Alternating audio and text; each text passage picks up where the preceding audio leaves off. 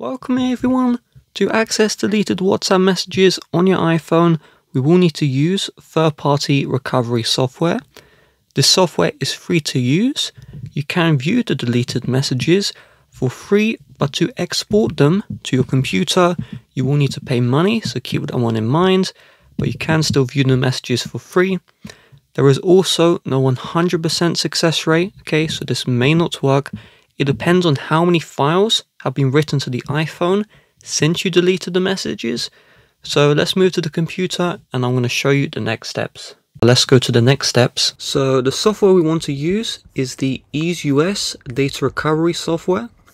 So make sure you select for iOS. If I don't have a link in the description, you have to go to this website you see on screen because I may forget to add the link. And so we have the Windows, the free, and the free Mac version. So you can scan all the files, see what's available, and if there is what you need, you may need to buy the Pro Edition. You may be able to get away with a free trial, but I cannot guarantee that the free trial will recover everything. So let's download the version for our operating system. And you can see it's going to download. And once the file is downloaded, on a Mac, we just drag and drop the app into our applications folder, like this. On Windows, there'll be some on-screen instructions you need to follow. And once we've done this, we just need to open up the EaseUS Mobi Saver. And you can see this prompt. Just click on Open. And the EaseUS Mobi Saver will now open up. So the next step is we will need to connect our iPhone to the computer. So you will need the charging cable and you will need to connect to the computer.